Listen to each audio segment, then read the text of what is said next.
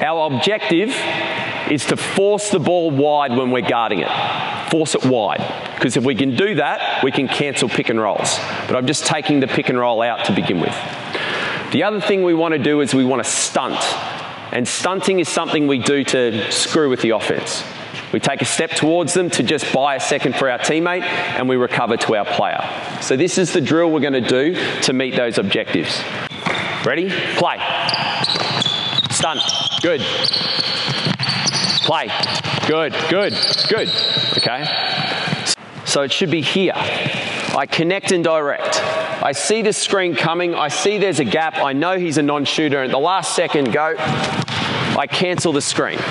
Then he doesn't have to be in coverage. What can you do to help me out? Stunt. Stunt, yep. All right, and then we're all good. So that's another way of cancelling the screen.